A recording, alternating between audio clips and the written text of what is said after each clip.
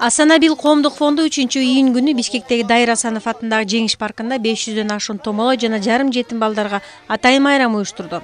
Бул күнү балдарга атайын оюн-зоок программасы даярдалган. Биздин тема коопсуз шаар деп келди, безопасная страна.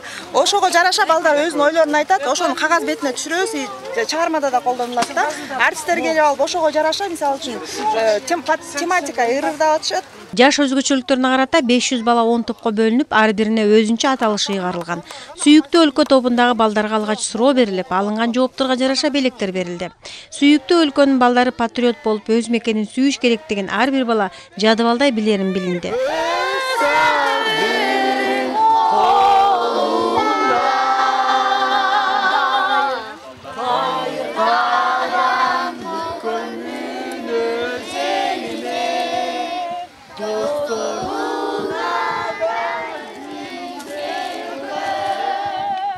Бул күнү 500дөн ашуун томолой жана жарым жетим балдар кызыктуу оюн-зоокторго катышып, кызыктыруучу белектерди алышты.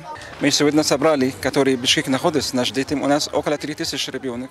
Кыргызстан боюнча 3000 балага ай сайын жардам көрсөтүп келебиз. Анын ичинен Бишкек жана Борбордун айланасынан 500 баланы камкордукка алганбыз. Жыл сайын балдарды коргоо майрамына чоң залда эстрада жылдыздарын чакырып концерт өткөрчүбүз. Бул жылы өзгөчө майрамдаталы дегенбиз. Бүгүн биз балдардын жүрөгүндө эмнелер, кандай ой пикирлер бар экенин тарткан сүрөттөрүнөн билдик. Балдардын ачык асман алдында маанайлары көтөрүлүп, жашыл чөптүн үстүнө жүгүрүп ойноп жүргөнүн көрүп сүйүнүп жатабыз. Какие настроения, как они показывают себя. Что они хотят для будущего, что им нужно, что необходимо. Это сразу видно от рисунка, от желания, от других.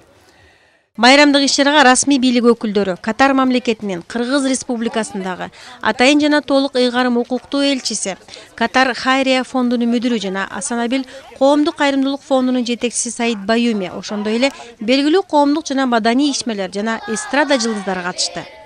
Апалар менен тайыне ошондой үй бүлөлүү жашашат булар. Ушул балдарга деген өздөрүнө кошуп, ушундай чоң адамдар менен Кыргызга таанымал интеллектуалдык деңгээли жогору адамдар менен баарлашып, өзүнүн ортосунда булардын көңүлү жарты да атасы жок болгондуктан ушуларга жакшы маек татуулоо үчүн бүгүнкү иш-чараны уюштурдук да. Азыр жыйынтыгында өзүңүздөр да көрөсүздөр, жакшы картина болот, ошону асманга учургандачы.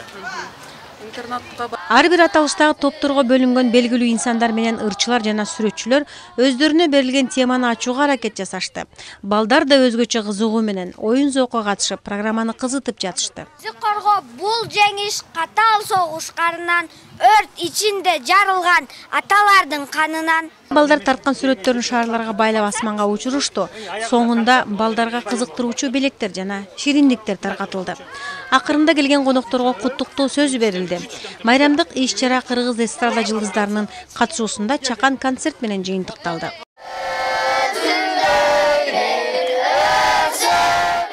Асанабил коомдук фондунун камкордугунда бүгүнкү күндө жалпы өлкө боюнча 2000 бала бар. Алар ай сайын жөлөк пул жана атайын жардамдардан тышкары өзгөчө майрамдык күндөрдө көңүл сыртында калтырылбайт. Ал эми 1-июнь эл аралык балдарды коргоо күнүнө карата Катар элчилиги менен биргеликте өткөрүлүп жаткан иш-чарага чүй өрөөндөгү 500 бала катышты.